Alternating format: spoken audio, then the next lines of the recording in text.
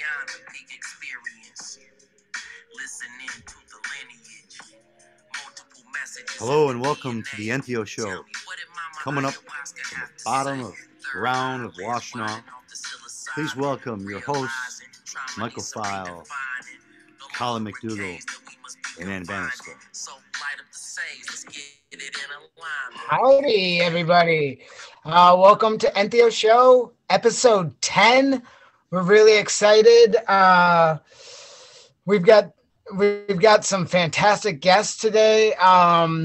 We've got some news for you. We're going to get a little bit into some current events within the movement, talking about peyote. So I guess let's just hop to it. Last show was Jeff Irwin and Kat Ebert. Kat Ebert is on the board of directors for SSDP, also with Decrim Mid-Michigan, who is doing a kind of hybrid of a Decrim all, along with protecting the grow, gather, gift model and accessibility within the naturally occurring plants. So that's really exciting to see a little bit of expansion there. And that was a great conversation. The Jeff Irwin discussion, that was just fantastic. The whole show, every episode gets a little bit better. So Thank you, Jeff. I'm really grateful for Jim and Colin, for, Ann, all for helping make this possible, and really excited for our next 10 after this. So, Jim, what do you got for us for news? News. I just wanted to say today we have a great show. We have two guests. Sincere Seven from the Detroit Psychonaut Academy. Did I say it right? Psychonaut Academy of Detroit. Psychonaut Academy of Detroit. PAD. And Saeed Murtaza from Decriminalize, Madison Heights. So there's a Hazel Park, Madison Heights. They're all little cities next to each other, right above Detroit. So, but if you want to get to the news first, but I just wanted to remind everybody, or tell everyone what today's show is all about. Should be a good show. It already is. Hey, so Massachusetts General Hospital, an affiliate of the Harvard Medical School, launched a new center to study the clinical benefits of psychedelics in treating mental illness. The Center of the Neuroscience of Psychedelics comes amid a statewide push for psychedelic decriminalization, including acts passed in Cambridge and Somerville. Those are our people out there that we love so much, that have been on the show here. It specifically cite the possible medical benefits of substances like psilocybin, which is the active ingredient in mushrooms. Another news article out recently was, could there be mushrooms on Mars? In a new paper, an international team of scientists from countries including US, France, and China gathered and compared photographic evidence they claim show fungus-like objects growing on the red planet. Which, I got to tell you, the pictures I saw look like it. And Mike, can you expand? Like, I know that you were online doing some research on this too. Yeah, I'd love to. I would love to expand on this. As an aspiring astromycologist and longtime Terran mycologist, I find this really interesting. The photos certainly have all the macroscopic aspects of a small puffball mushroom, or maybe some sort of like slime molds forming. However, if you share this on Facebook, what will happen is Facebook's going to put one of those big alert fake news things over your article that has to be clicked through to get there. The reason for that is there was a major rebuttal that came out. When I shared it, I shared both sides of the story. Not everybody is doing that. And it's really easy to get sensationalized about these things. This is speculation that these look like mushrooms. There is a mycologist on the team that is making that statement. there are scientists on this team besides the mycologists that are also supporting this, but there are also people that are saying absolutely not. There's no way. I think what's really important here, though, is it's not fake news. It was an opinion. It says it looks like, it seems like. Nobody said it is. And so, you know, push back against Zuckerberg for that one if you get a chance. But as an aspiring astromycologist, it is interesting to note things such as lichens or fungal spores can survive the vacuum of space. They do not grow, but they go dormant. And then upon reintroduction to a viable environment, go right back to life. So this is part of the reason why I'm really interested in space exploration moving forward, because if we are going to talk about terraforming other planets, we are going to need fungus as part of that to help create an atmosphere. And I want to be at the front end of that. So hopefully in the coming few years, you'll hear a lot more from me on this. I don't want to go too deep down this rabbit hole, but I won't stop tweeting at Elon Musk about it. So I'm going to Mars.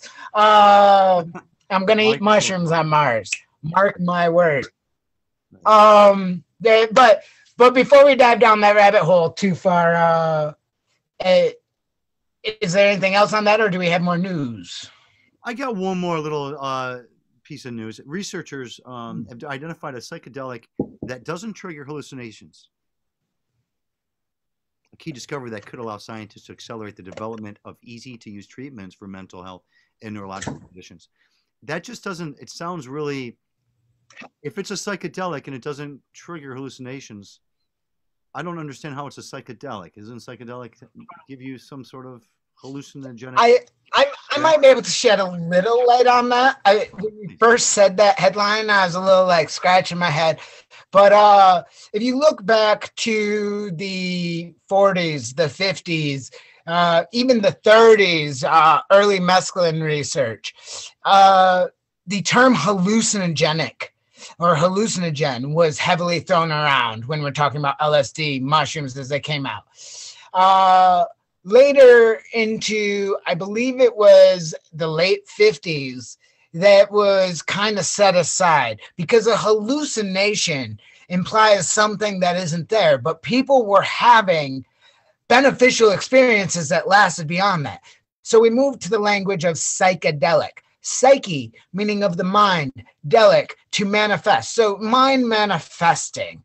And so the idea of a non-hallucinogenic, something that doesn't make you see stuff, hear stuff, feel things that aren't physically there to everybody else in three-dimensional reality, while still having a mind manifesting experience, I can kind of see, but it's a very misleading title, if you ask me. But this is why we've moved on from the term psychedelic, and we tend to use the term entheogen, meaning to awaken the divine within. And everybody here has had that divine experience, and that's why we're here.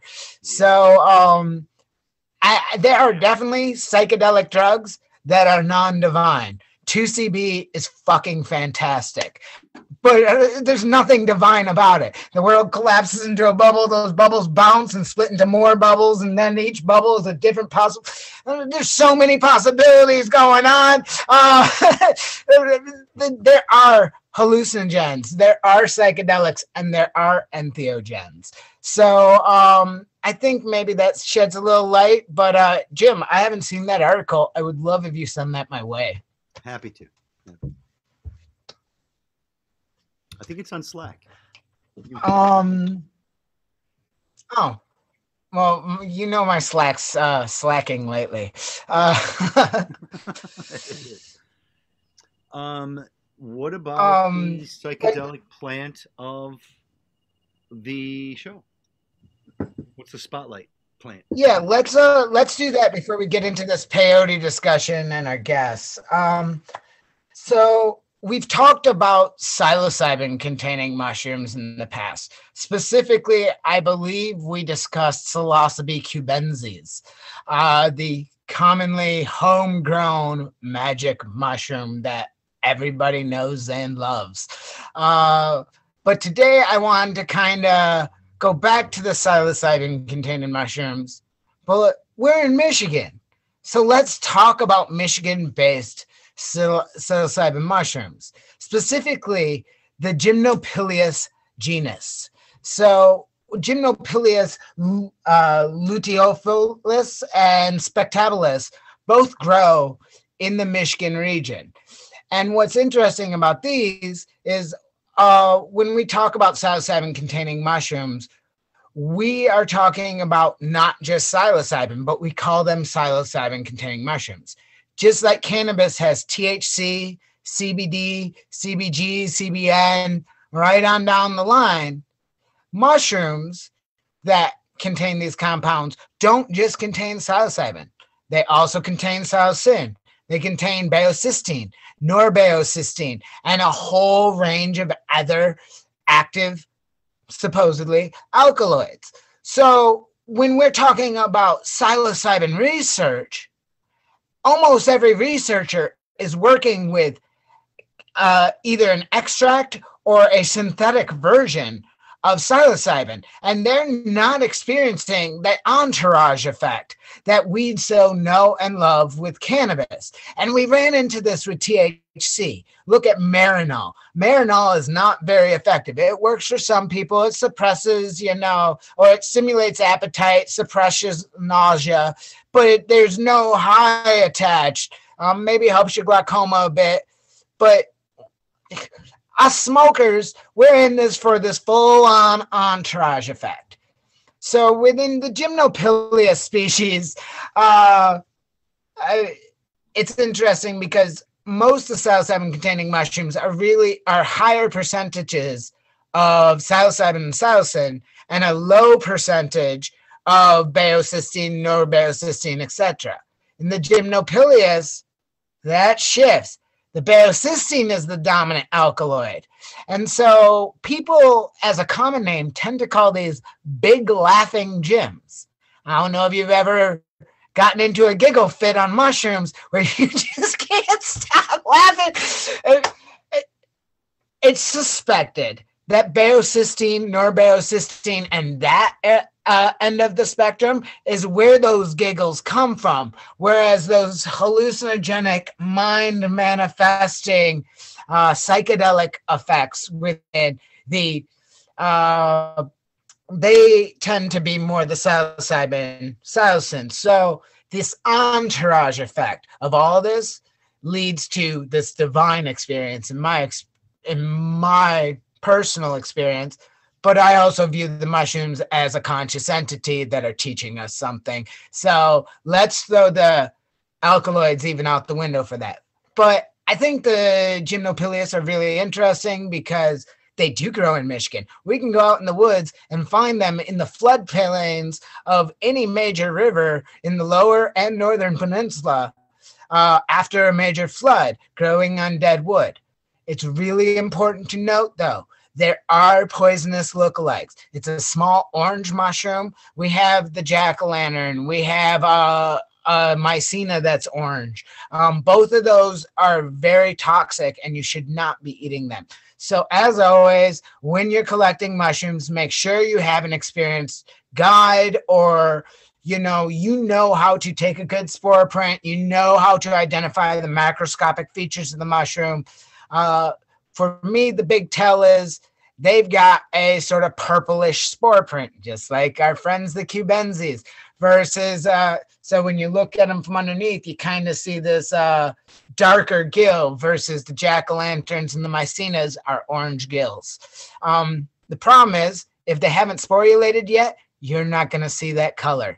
So, I would advise against going and collecting unless you're out there with a pro, but, if we're opening back up, maybe we should do an Entheo Fest / Decrim Nature floodplain hunt. Like a you go out in the woods and we like just follow you, like. Well, no, that is not how a lead foray goes. Generally, the person leading the foray makes it 10 feet into the woods while everybody else runs out and keeps running back to that person, because that person doesn't make it more than past the first mushroom before everybody else keeps bringing them more mushrooms. So I'll probably be sitting in one spot identifying everything. I won't get much hunting done. I'll leave that to everybody else. But not only will we hopefully find gymnopilias, but, maybe some other psychedelics such as a Pinnalia species or, maybe something edible, chicken of the woods, maitake, or teach you about some other poisonous mushrooms. There's lots of things to do in the woods. So that is our plant, or this week, fungus of the week. But I want to get into this peyote discussion. Decriminalize just put out the national group, not the Michigan group. Sorry for any confusion if anybody on our email list that saw that. Just put out a statement. And I do not have the statement in front of me. I'm going to try and do this off the top of my head. But essentially, there has been a little bit of pushback on the Decriminalize movement for including peyote in its discussion. Peyote is a sacred plant that has been revered for thousands of years by indigenous tribes throughout the southwest of Mexico and is endangered. And so the idea of decriminalizing is a threat to the peyote habitat. And so groups like IPCI, which is Indigenous Peyote Conservation Initiative, I believe. And then the NCAC, the National Council on Native American Churches, both have put out statements that essentially against including peyote in these measures. However, their argument for this is conservation, and we agree. We applaud the work of IPCI and the NCNAC. However, they do not represent all Native American churches that are federally recognized. There are more Native American churches that do not feel the same way. All told, there's over 500,000 Native American church members in this country alone. We're not even talking about Mexico yet. Now, with its habitat being threatened by development, with years of wild harvest with outgrowing, a plant that takes 7 to 10 years to reach a size that is harvestable, and you need to harvest multiple of them to consume, this is a danger to it. And so these groups have really made these statements as a conservation effort, and that we applaud. And we want to join that conservation effort. We want to work with these groups and with all Native American churches and with everybody that has a sacred garden to allow the cultivation of peyote and allow the use and transfer within the Native American church. But even if you're not a member of the Native, I might be freezing. You're good. Even if you're not a member of the Native American church, we believe you should be able to go as a conservation effort. So that's essentially what the statement was. What was that, Colin? Nothing. We can hear you, but your face is frozen. Shut off Wi-Fi on all of your devices at home, please. He's gonna probably have to restart. Well, it's a good thing we're still. Here he comes. Well, cool. Happy 420, everybody. Can you hear me now? Yeah. Can't see you, but we can hear you. Somebody give me a thumbs up. Oh, this is sad. Hey, Oh, I am back. There you go. In there like swimwear. You're muted. You're on mute. Muted on that. Sorry, I muted over here and unmuted the streaming computer. So where did I get cut out?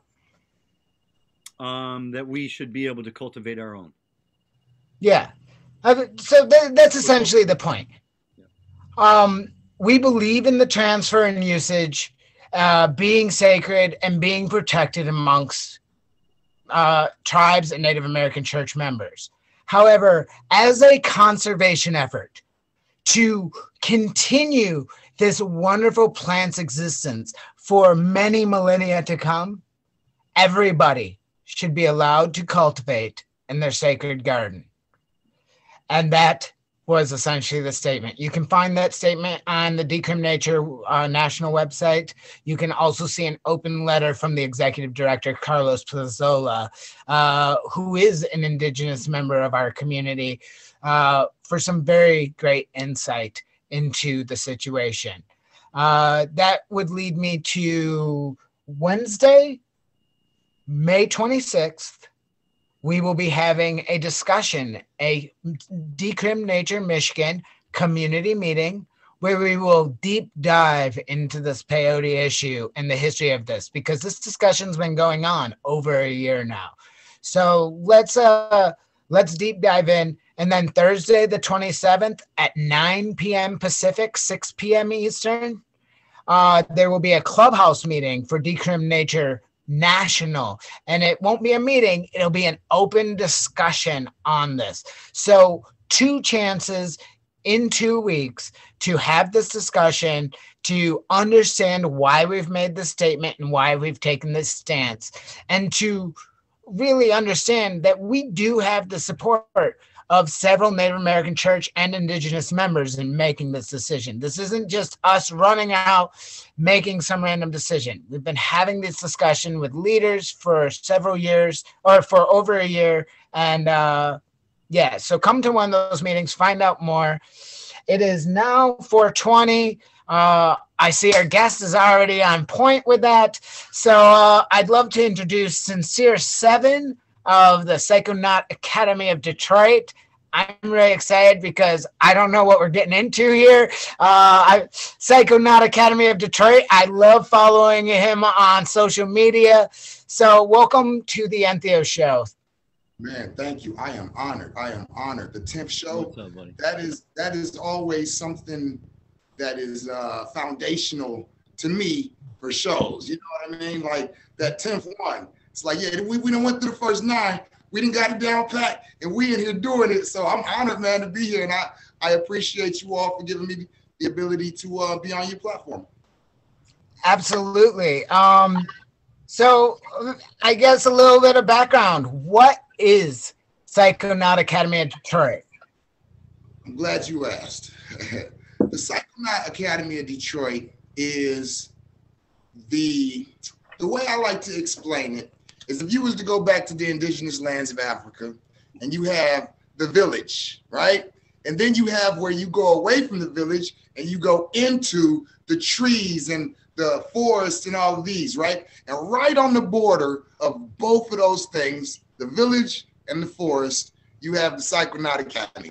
So we are basically what we like to term the gatekeepers for transferring from one level of course, state of consciousness to another, as well as dealing with sacred healing, herbs, medicines, plants, and animals. But we like to present ourselves more as an academy than anything. And like I was telling people, I have no problem with the hippies. I love it, the whole idea of what happened back in the day. But what I tell people is the difference between the hippies and the psychonauts. The hippies were experiencing something. The psychonauts were studying it. We're like, okay, we're aware of this. Our parents were like totally in this shit. Like, you know what I mean? They were grasping something that they were like, y'all don't get it. And so what we're trying to do is we're trying to get it so that we know each one, what it does, what it helps with, what it allows you to do, the proper way to utilize it, use it for healing, for traveling, for growth and development, for biohacking, whatever it is that you need to do to bring yourself to the state of growth and development that you are trying to bring yourself to. Wow. I actually love that description there of like you're where the community and nature, like where this comes together, because Yes. Detroit is being a Michigander, you have Michigan and then you have Detroit. If you live anywhere else in Michigan, all of this is Detroit. To somebody over here in Grand Rapids, you say Ann Arbor, you're like, oh, Detroit. And it's a huge urban landscape that it does not have. I just moved to the city from deep in the woods, and it's shocking to me. And Grand Rapids isn't anything like Detroit. And to Kalindi was a really great example of what the Detroit psychedelic movement has to offer. And I believe I actually met you the first time at Kalindi's conference, the Detroit Psychedelic Conference. Were you one of his students, or? Yes, I was a student of mycology. I trained in martial arts with them briefly, and more than anything, in my heart, we were friends. So yes, I definitely come from that background and teachings. That is actually who introduced me to mycology. Basically, I have been growing cannabis in my community for a while, and basically I was one of the best ones. And so when certain people, stars and things used to come into the city, they would call me for cannabis. So my reputation for my growth habits went around, because I'm a totally organic farmer. Okay, so I don't use the chemicals and all of that. So I was told that Baba had basically heard about my growing skills in the cannabis community. He was like, well, if he can grow that, well, what to do with these mushrooms? And he had Baba Mudu reach out to one of my big brothers and introduced him to the mushrooms, and he introduced me, and it just rolled downhill from there. And I was one of the ones who, once I got a hold of it, I loved it. It was like, it helped me to adjust from PTSD from the military. And I mean, I had been smoking cannabis as my, DOC, as they say, my drug of choice for dealing with my issues. But really what it would do is I'm smoking and it allowed me to calm down for 45 an hour or whatever. But then once I'm, not smoking, I'm angry again, I'm mad again. But when I went through my first trip, I went through 7 grams. Psilocybin was my first trip, and it went in and it healed the anger, it healed the pain, it healed the control issues.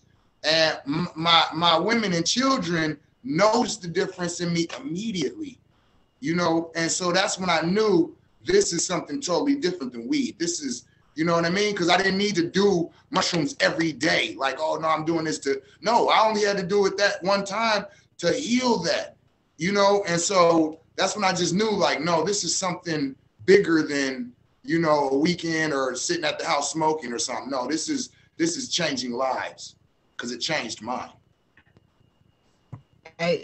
Absolutely. That was my experience as well. Everyday smoker for several years, user of several other substances, and then one single psychedelic mushroom experience. I never looked back at heroin again. I never looked back at going back to smoking methamphetamines. Yet I didn't need to go back and use the mushroom the next day or the next week or even a month later. It took me 6 months before I even thought of doing it. And it wasn't because I needed it.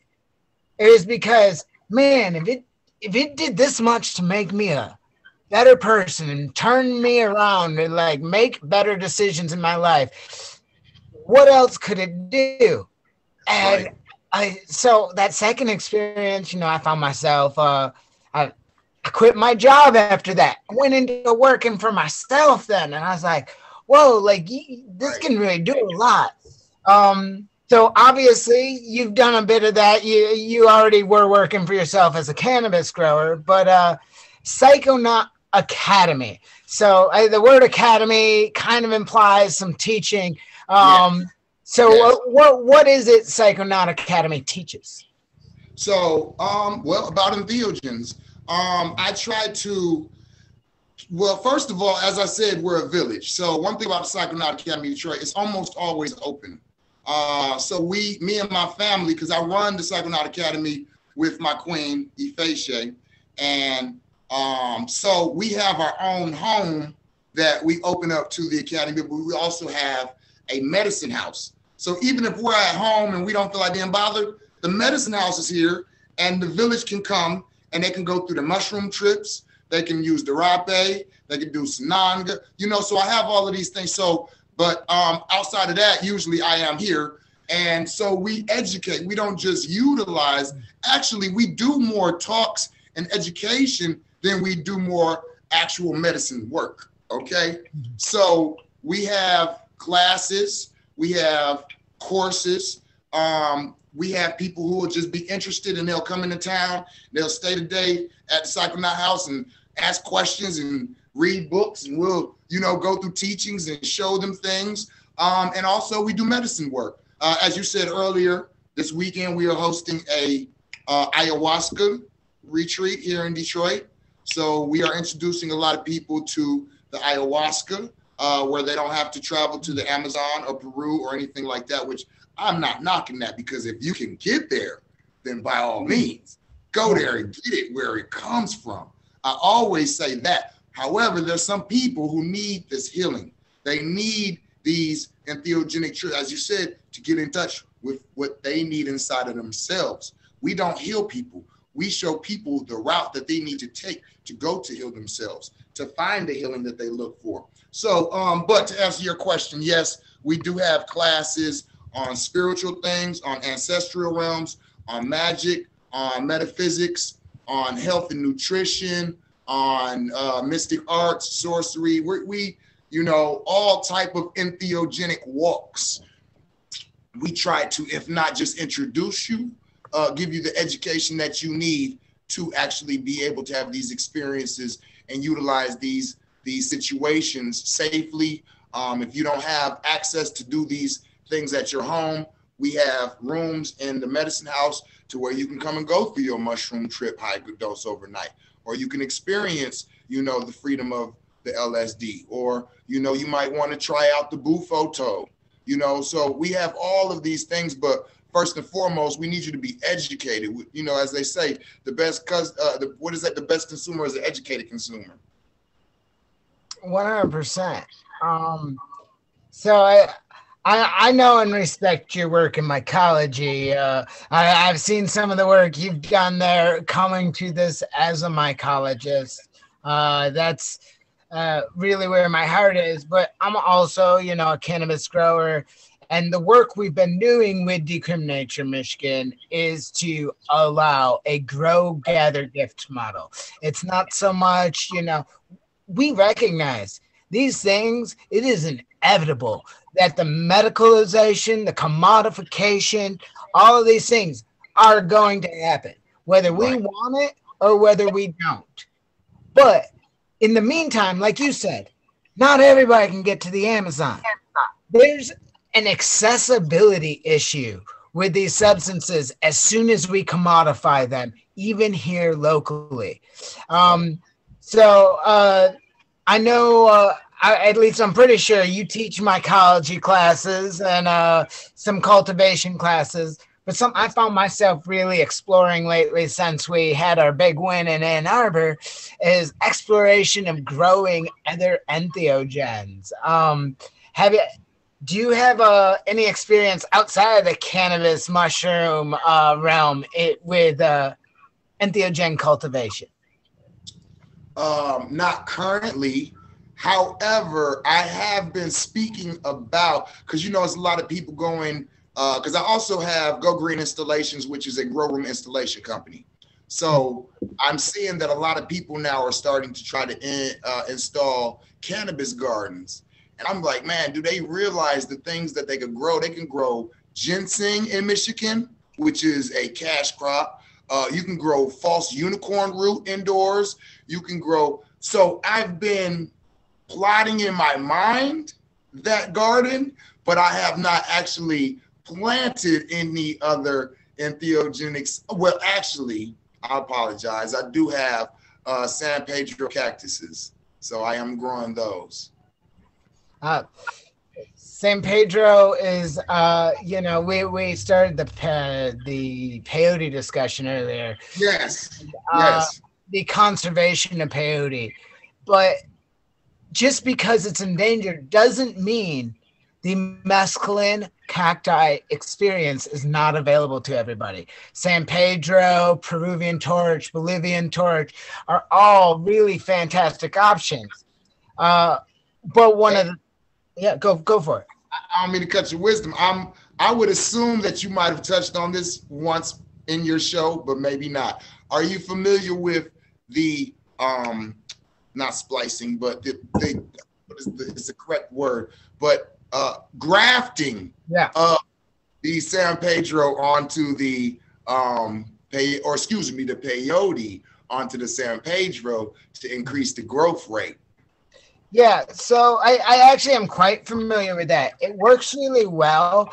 I've heard a lot of concerns about actually it increases water weight faster than it increases alkaloids. But I've heard that mostly about grafting to non-psychoactives, such as a Periscopsis, which is a really small but super fast-growing. If you graft to San Pedro, it maybe doubles your growth rate. But if you graft to Periscopsis, you can get to full size in like 2-3 years. Like lots of people were chasing that, and then getting all this bunk peyote essentially. And it's not bunk. It's definitely got mescaline in it. But I definitely think knowing what your grafting stock is really important. But I'd love to have a cultivation conversation with you aside from this. Yeah, my bad. Even go to the left. It was just I was interested in that. I'm way into cultivation conversations.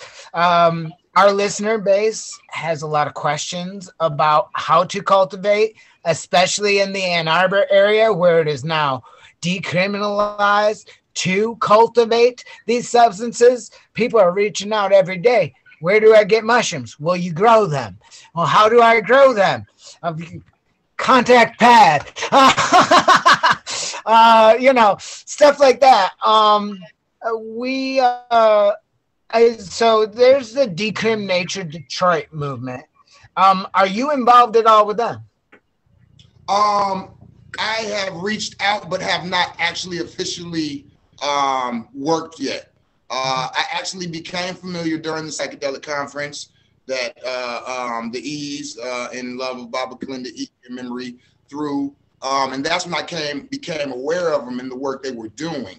And so I reached out. It might have been you I reached out. I know I reached out to a couple people saying, hey, I probably need to be linked with you all, be it that I'm in Detroit and we're dealing with the same things, because this community is a family. So, and knowing you're doing the work, hey, if you need us, but I haven't actually done any actual work with them yet. No, I have not. Yeah, well, I know, to reach out to me, though. I'm here. Yeah, well, I know, Mama Ayana's, she's got a lot on her plate always. She's a busy woman, she's got her own life, and politics is definitely not her game. Right.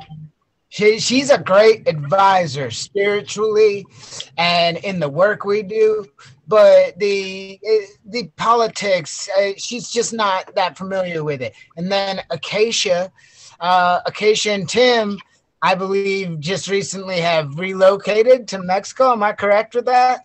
Yes. So maybe you could be the key to reigniting that movement in Detroit.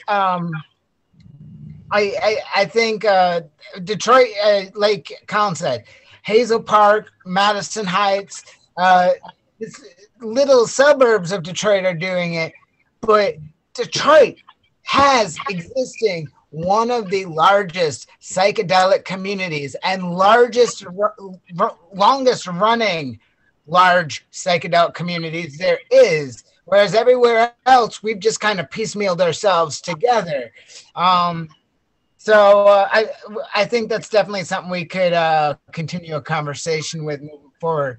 I'm asking a lot of questions here, though. I'm just really excited. I'm honored. Yeah. So you say, all right, time's up. We're moving to the next thing. I'm here, right? Yeah. No, I'm really excited to have these conversations, but we're already connected. I want to give Colin and Jim a chance to jump in here, for sure. Sorry, I was just listening. You know, I just let you go. I'm not gonna get in the way. Like, I'm not gonna put the brakes on you.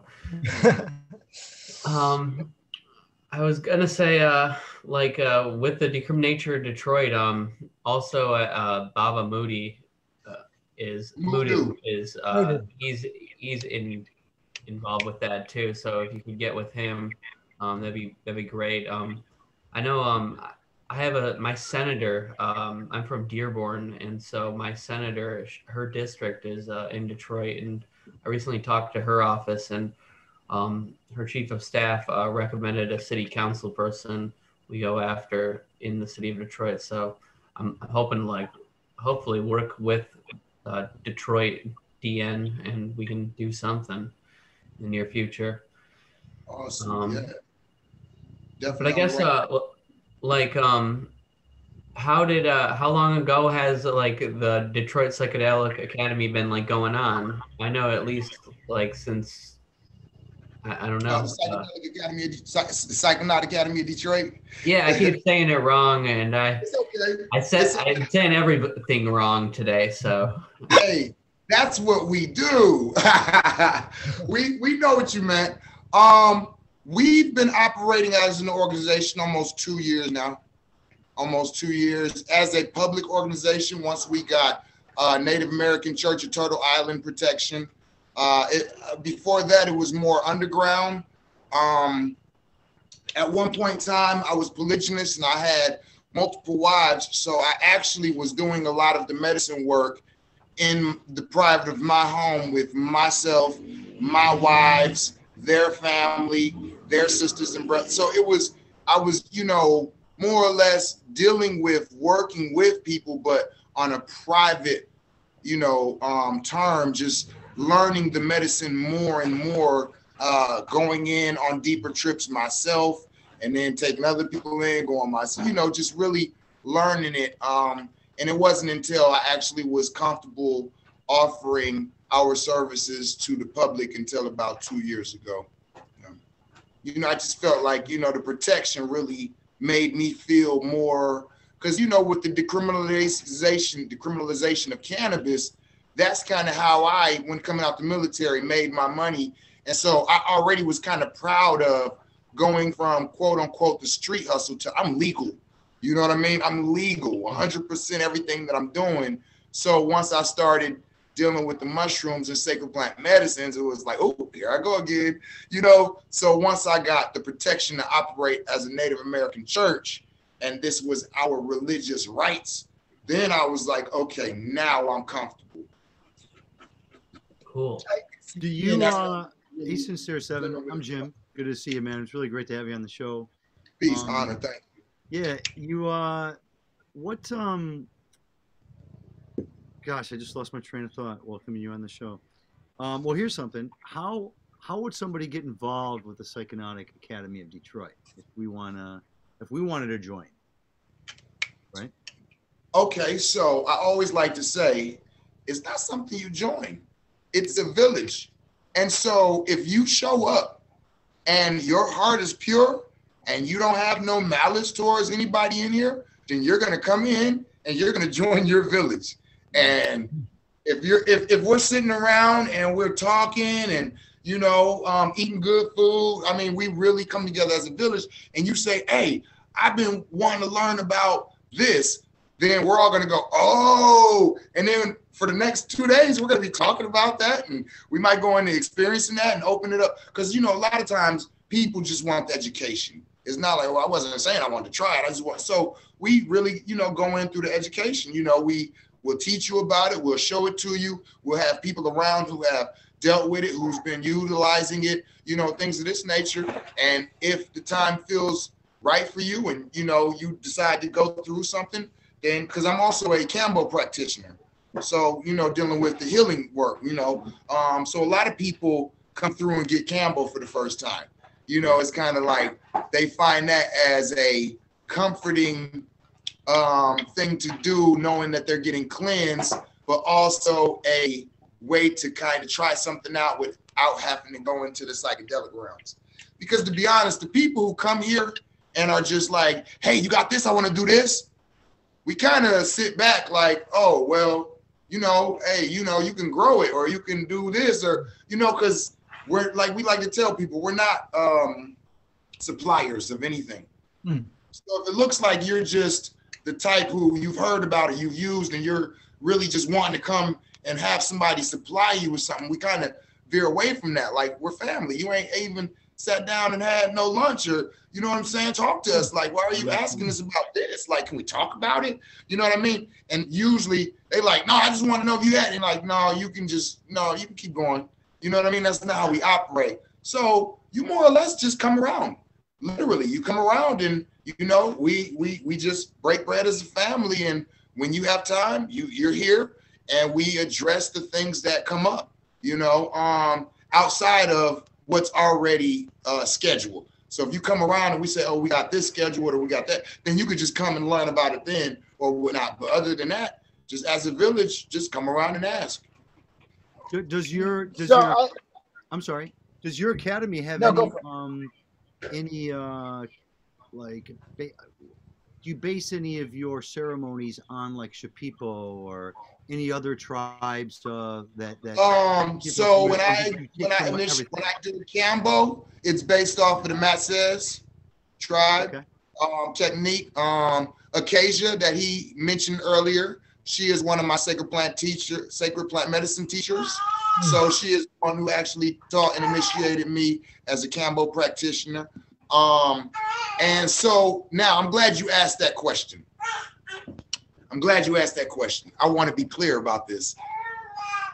I pride myself in going to the root.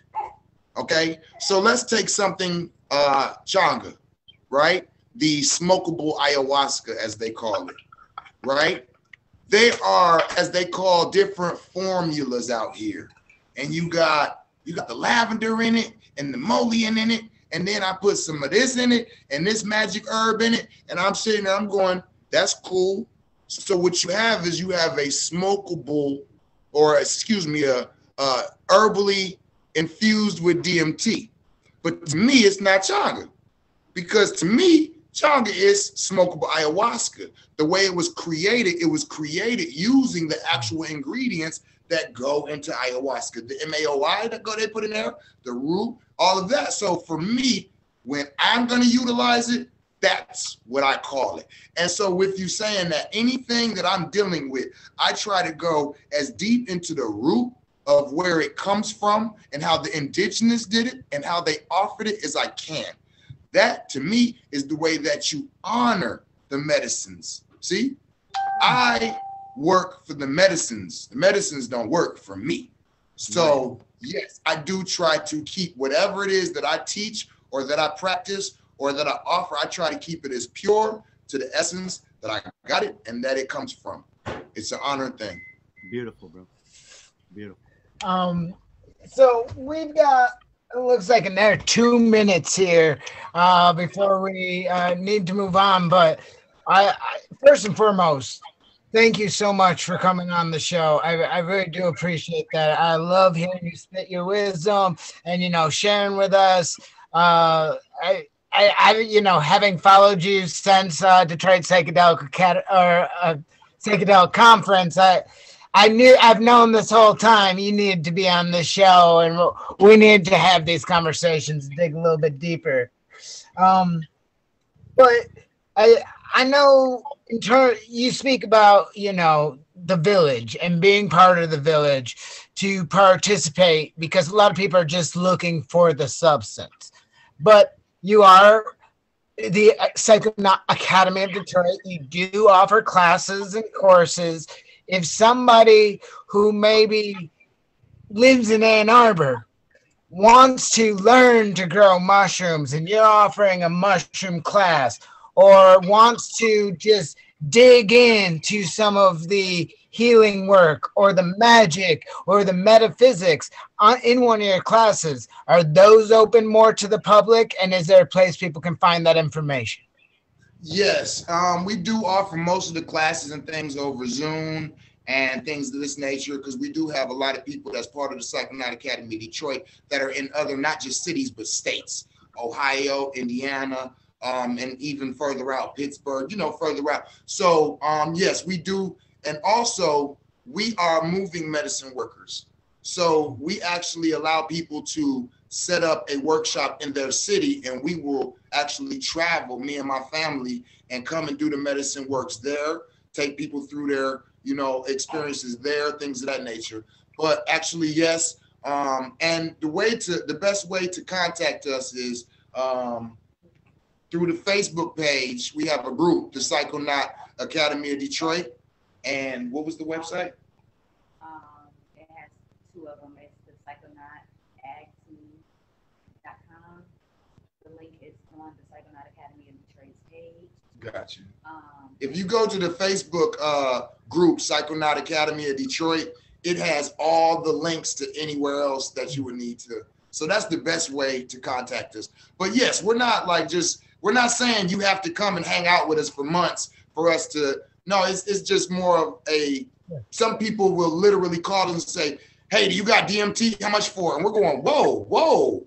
Why would you think that? And what, you know what I mean? No, that's what we're saying. We don't want anything like that.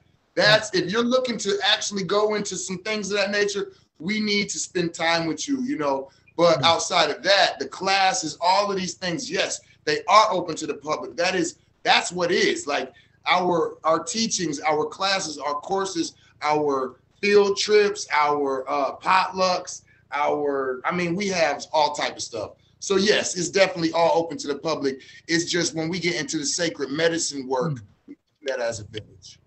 I can't echo what you just said enough. The number of times people just reach out and they're like, yo, where the DMT at? Where I get these mushrooms? Like, whoa. Like, you didn't even introduce yourself yet. Like, you think I'm going to just a 100% heard. Thank you so much, Sincere Seven, for being on the Entheo Show. Feel free to stick around during Syed's interview here and the rest of the show. If you have any questions, don't be afraid to speak up. And I'm going to be sure to follow up with you because I think we can deepen this cultivation discussion quite a bit. I look forward to it, and I leave you all, as I always leave my people, tell somebody you love them in the language they can understand it in. I'm honored. Thank you. Thank you. Bless.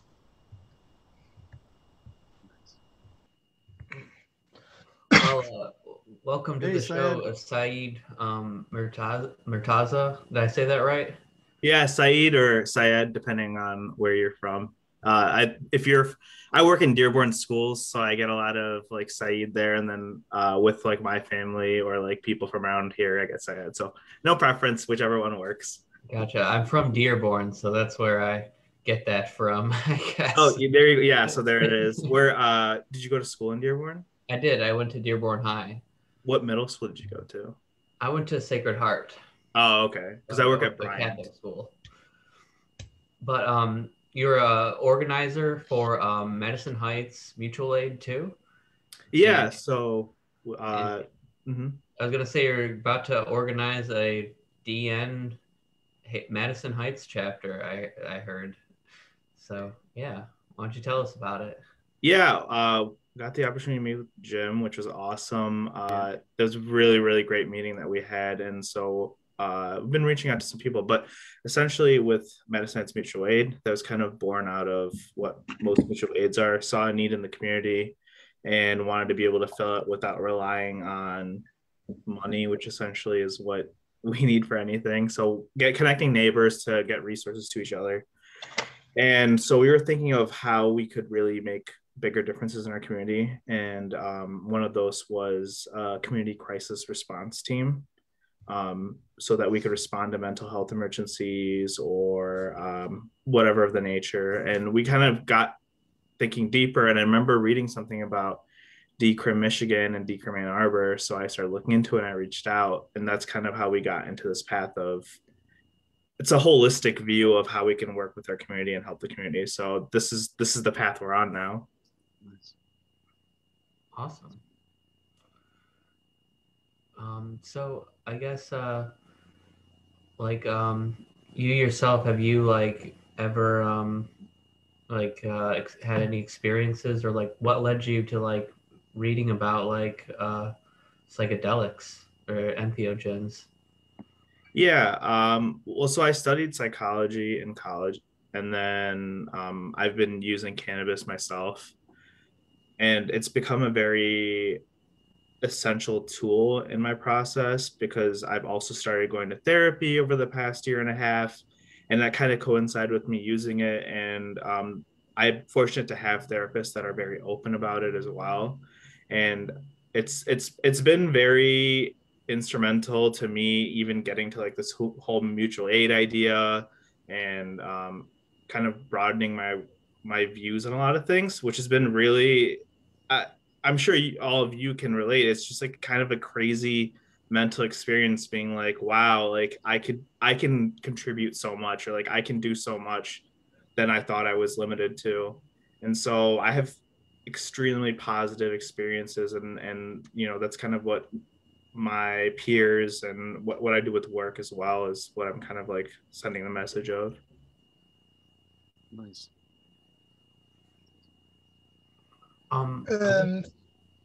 Go for it, Kyle.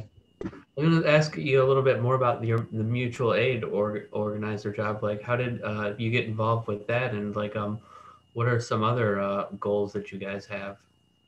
Yeah, so I want to say the idea kind of started at the end of the election. Just developing as a person, I was started becoming like this like super statistics. Like if I'm having an argument, I'm like, this percentage of that, this percentage of that. And I'm like, after the election and after everything that happened, I was just kind of like, what's the point of really caring about this big picture stuff that I can say whatever I want. It's not going to affect me. So I wanted to actually make some change that I can actually see happening in front of me. So I thought that the best way would be to get involved with local community. And that's kind of changed my view on that too. I think that's the only way to change things is community by community. And that's kind of that's what I liked about what Jim had said as well, of the way that Decrim Nature Michigan is running things. So I started mutual aid by myself, and I started meeting other local organizers. Madison Heights has a really cool grassroots structure where a lot of things have been popping up. So we have like a food pantry, we have a seed library, we have an anti-racist coalition. We're having a Juneteenth festival next year. So it's really cool to see all these like small things pop up, and really create more of a community. And with the mutual aid, it started getting bigger. And right now, the biggest project we're working on is a community garden, which will be really cool, to remove access or remove barriers to increase access to fresh vegetables and healthy vegetables. Because I also started reading about how farming vegetables in a large scale really removes the amount of nutrients that they also have too. So just looking into like the science of growing things as well was really cool. And then the next couple of projects we're working on is a community fridge as well. It'll kind of help facilitate keeping those vegetables and fruits fresh for people who may not have access to a refrigerator or something like that. But we're really open to lots of projects. We just want to do what we can with the resources we have. And you started mutual aid? I did, yeah. I originally started it, and then we have an awesome team whom a couple you met with. You met with Sean and Elliot, and then we also have Nicole and Pastor Diggs, which has been awesome. He is a pastor at the church that is allowing us to do the community garden, and he's like on board with essentially like helping us get to wherever we need to go. Yeah, he actually helped us become a nonprofit very recently, so we can enjoy the tax benefits of being able to collect money and work on projects. Yeah, that's really cool. And now Decrim's getting started. So, yeah, you're working on Decrim Madison Heights. Yep. Who else is involved there with the Decrim effort? Yeah, so right now, honestly, like we just got started like doing this. We met with the gym, I want to say like 2 weeks ago. And so then we're kind of like setting up meetings.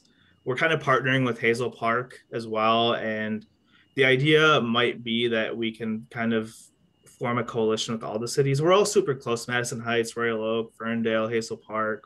Like all of us kind of, I think, are moving in the same direction as what Ferndale kind of has become.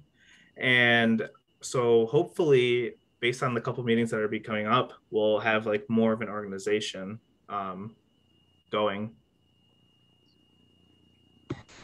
That's really exciting to hear. I like the idea of building a coalition for the area. Same thing has actually happened with the Decriminalize Mid-Michigan group. They're Lansing, East Lansing. They're looking at Mount Pleasant and Battle Creek. Southwest Michigan's doing the same thing. So fully encourage that. That's really exciting. You said the pastor you're working with has a community garden. I know it's maybe a little bit of a hard subject to get into, entheogens and spirituality, but I mean, that's what entheogen means. It's a spirituality thing. So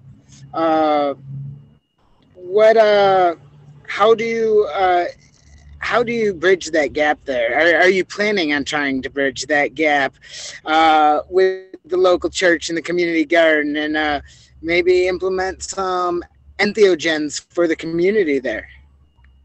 I'm not sure. I would have to talk to Pastor Diggs about that because I don't know his views or opinions on it. But I do think it's a great idea, and hopefully this is one step in that direction. I know definitely he is also wanting to see big change in Madison Heights, and churches are one of the biggest landowners in the country, so there's a lot of area to grow a lot of things, and it's a spiritual thing as well. So they, like you said, go hand in hand.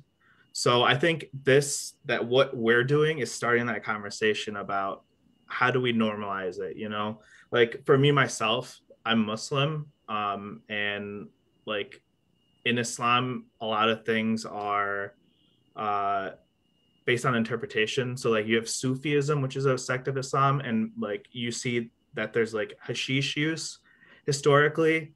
And I know for most Eastern cultures as well, that's like something that's been a core part and existed before even Islam existed, So I think there's definitely a lot of room to explore, and that's one thing that I'm also trying to push definitely as well within being Muslim.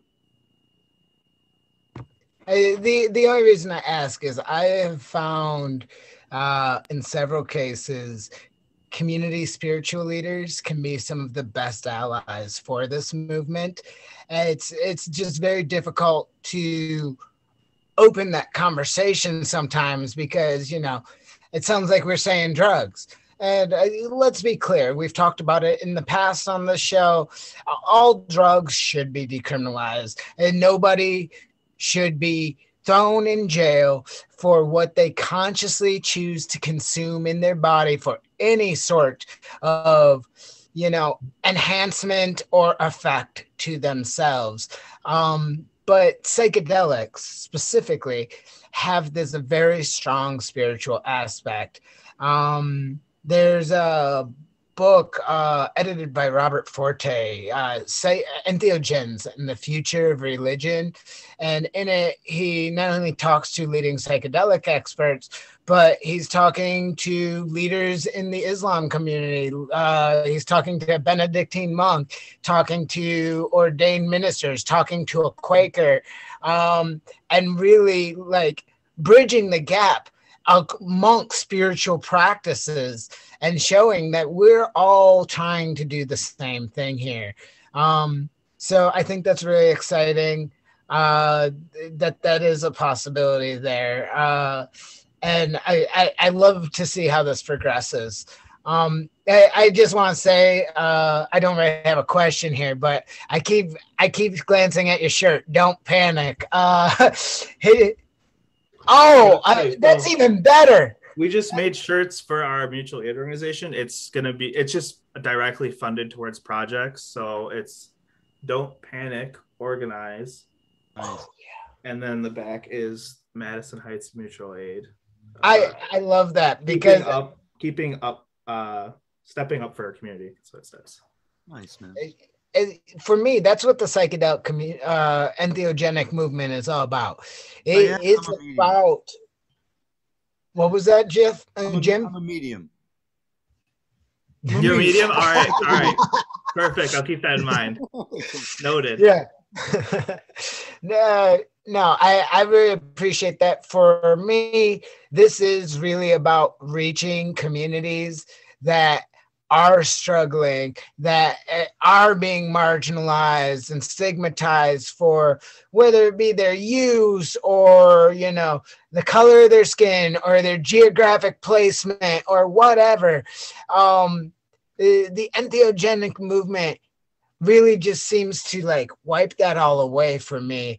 And really those are the people that can be helped the most. If you are being marginalized, if you are in a tough spot without access to resources, food, garden, the entheogenic movement is really building those sorts of communities. And so to see, this kind of bridge between a decrim nature movement in Michigan and a local mutual aid nonprofit. I've worked in the nonprofit sector most of my adult life. So it's very exciting to hear the work you're doing. But I'm also a big Douglas Adams fan. So I saw the Don't Panic and I was like, right on. And then you pulled it up and it said organize and my heart just melted. So I'll gladly buy a shirt, and I am on the wrong side of the state for that. But I will totally rock that shirt. No, mutual aid could be anywhere, right? So it's for sure, yeah. And like I said, the money will be going directly towards projects. I know we have a nonprofit structure, and there's a lot that goes along with that. But all the funding we get doesn't go towards operation costs or anything like that. Just direct action projects. So one of the big things we talk about in Decrim Nature is we're doing this for accessibility. We've talked about it already on this episode. Entheogens are inevitably about to be medicalized and ultimately commodified, which is going to create a lack of access for the people that need it most. And, accessibility doesn't even start at entheogens or end at entheogens. It is so much more. But what are your thoughts on best ways? Because not everybody can even grow mushrooms or grow their own entheogens. As much as this is about accessibility in terms of hey, everybody should be able to do this in their home. Some people don't even have a home to do this or a space to do this. What are your thoughts on best approaches to accessibility of entheogens for people that won't have the ability to grow? DN's based on a grow-gather gift model. So you can grow, you can gather together, and you can gather from the wild, and you can gift each other in community ceremony and amongst friends. But what are your thoughts as somebody who works really in those sorts of accessibility spheres of, getting entheogens to the people? Yeah, I think it's a complicated question because we have so many systems working against us. Because even if when it inevitably does become legal, then there's so many other barriers. Because then my issue also is with marijuana, there's an age limit on it. There are kids that need marijuana to stop their seizures. There are, like you were saying, accessibility issues in every single factor. So I think that we'll have to work hard to change the stigma of what it is, which is what we're doing. I think we'll have to work with, like you were saying, like local organizations like churches to really change it, to make it what it is, back to what it was, a spiritual guide. And I think that we need to normalize the idea that things should be free. So sharing whatever we have, that's the mutual aid side of it, and it's medication, it's spiritual guides. So I don't see why someone who has the accessibility to grow or to harvest or to buy certain products or plants or whatnot should not be able to share it with their community for free. And also have locations like churches where they can go on these journeys. In fact, I actually have a friend who is in the process of opening up a mental health practice that does pre journey sessions and then post as well. So they help kind of like prepare you mentally and then like kind of go over whatever, you know. I know a lot of people like to use it to help with trauma. So that's a really great way to be guided through that kind of journey.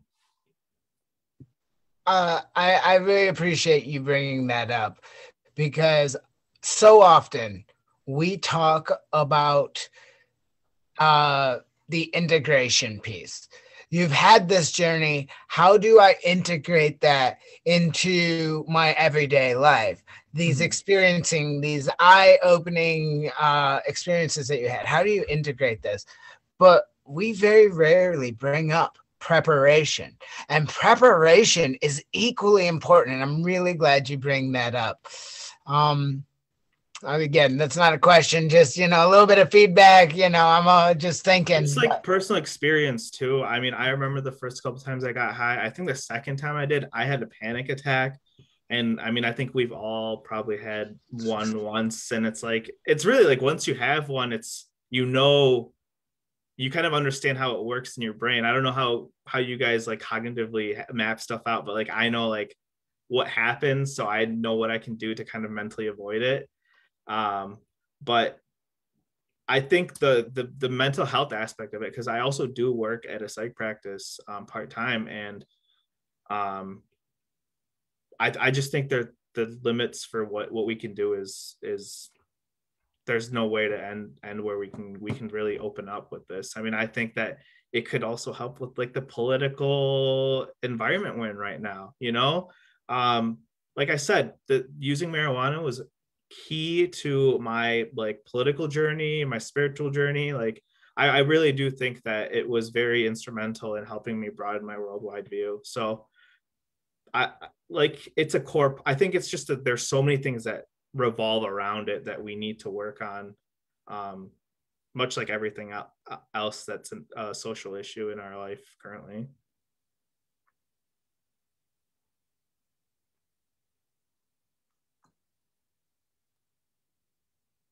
Yeah. It's got quiet. All right. I appreciate. I was gonna sneeze there.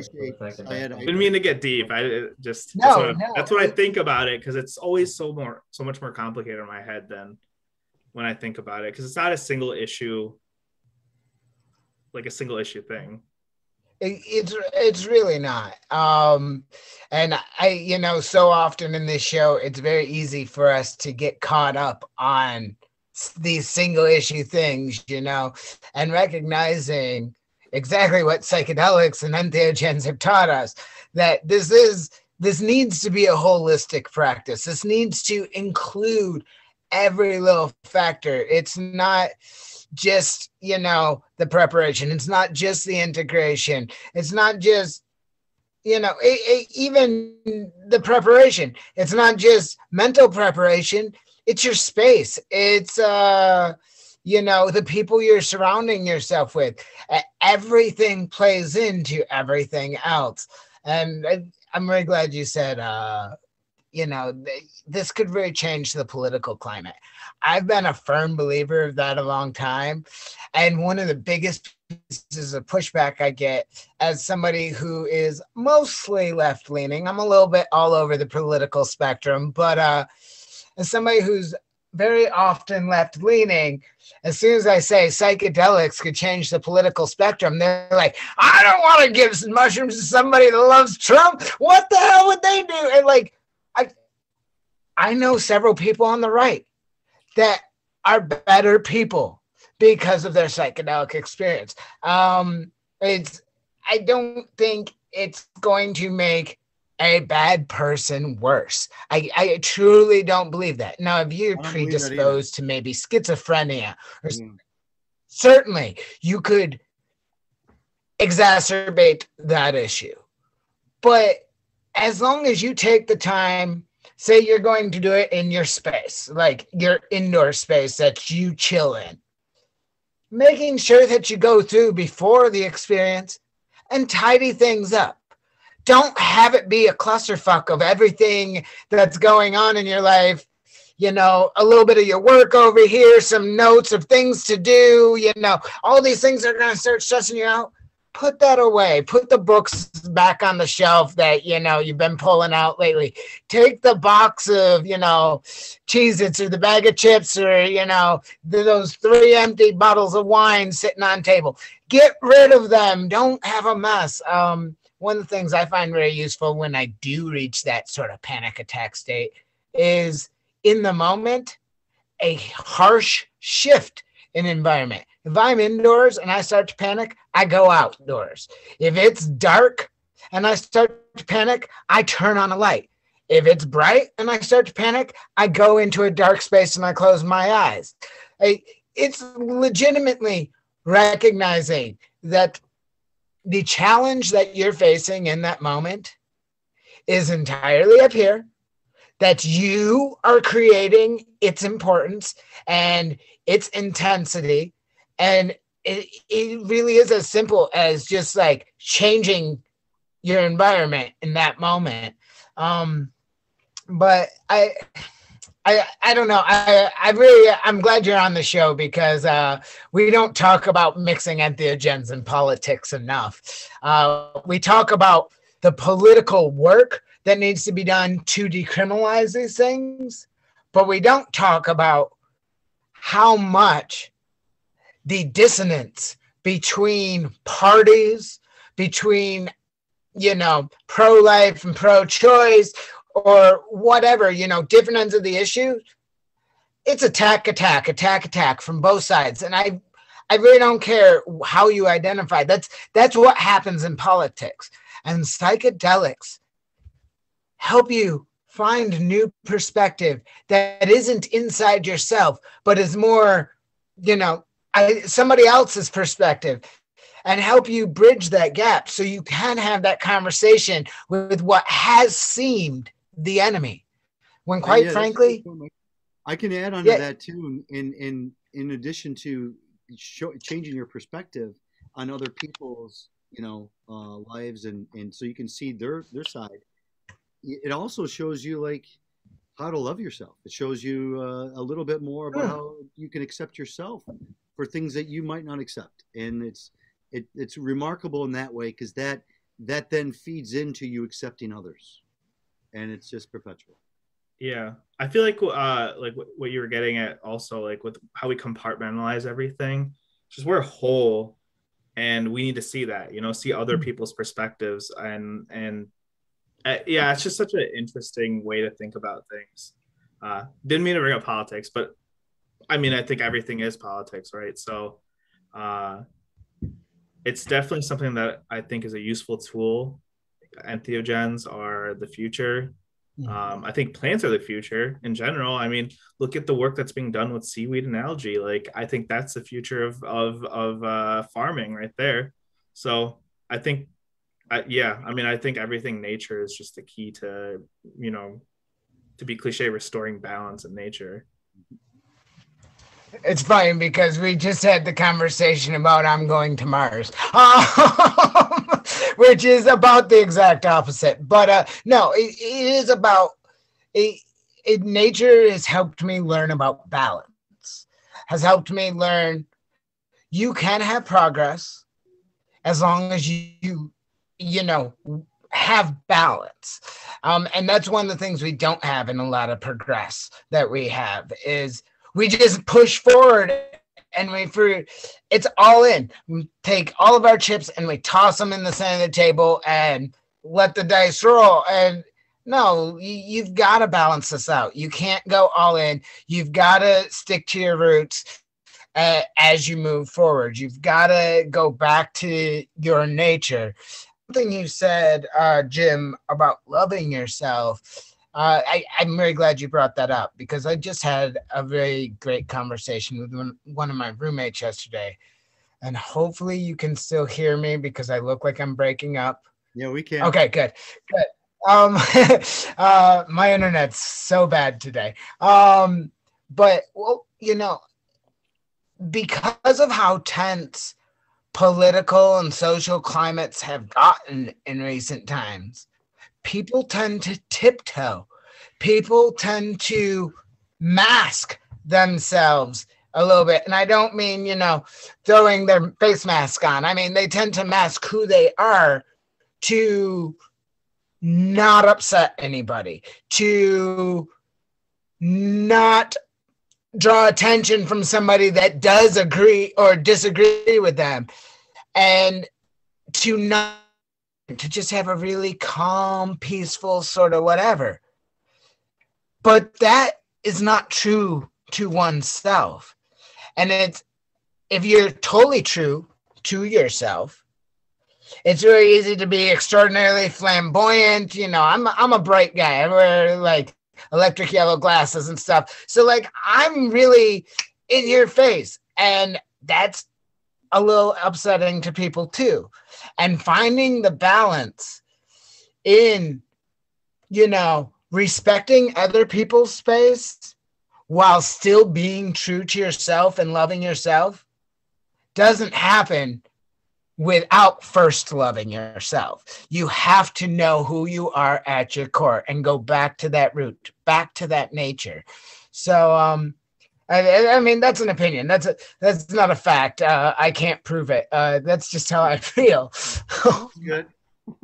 I mean, I think that, like, you know, that's why I think mental health and entheogens are so intertwined and should be intertwined, is because you have this great tool, but what if you get someone to help you use this tool? You know, I think that's like the ultimate thing. And I think that's the spiritual portion of it. And Jim, when you brought that up in our meeting that you had wished that more of the key push was towards people of color and indigenous people, that really got me thinking. And we have, you know, we all have connections when you know people. And I was able to reach out to one of my really good friends who is indigenous and involved in that community. And I think, you know, that's kind of going to be that core direction that we want to push for the Madison Heights portion of Decrim Nature.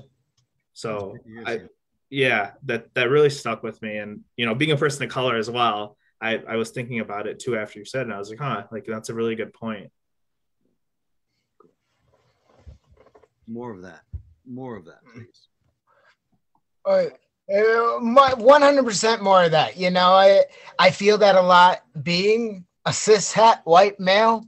I'm in such a position of privilege all the time that it's really easy to just not understand where other people are coming from. And, you know, when somebody gets upset with me about it, I work really hard to be conscious to recognize that anger is actually quite justified. I think there's a better way than to scream and shout and, you know, get in your face about it. But for years, people that look like me have been oppressing people that don't look like me. And so I've never been fair to them. So why should I expect to be treated fairly in return?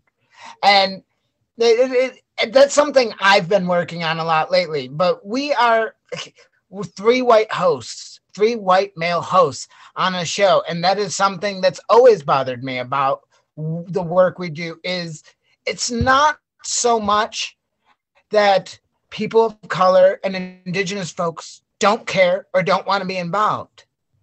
they just have more of a target, at least in my understanding, on their back, and they're not in the position to just jump out and say it. And I really hope those things are changing. You're cutting out now. You're mute. We can't hear you. You went out? Is that it? Well, I think the work that we're doing with Decriminalize is really important, and the fact that, like, you know, what you're saying, and Jim, what you had mentioned, the fact that you're even in tune to that and aware of the issues speaks, you know. And I think we're all developing people, and we're all becoming aware of the world around us. So whatever your identity is, I don't think it should matter, as long as you're aware that other people have different identities. I wouldn't be too hard on yourself, because, you know, you don't have to speak or represent everyone, because you're you and you're awesome. And I appreciate you for your thoughts and what you had said.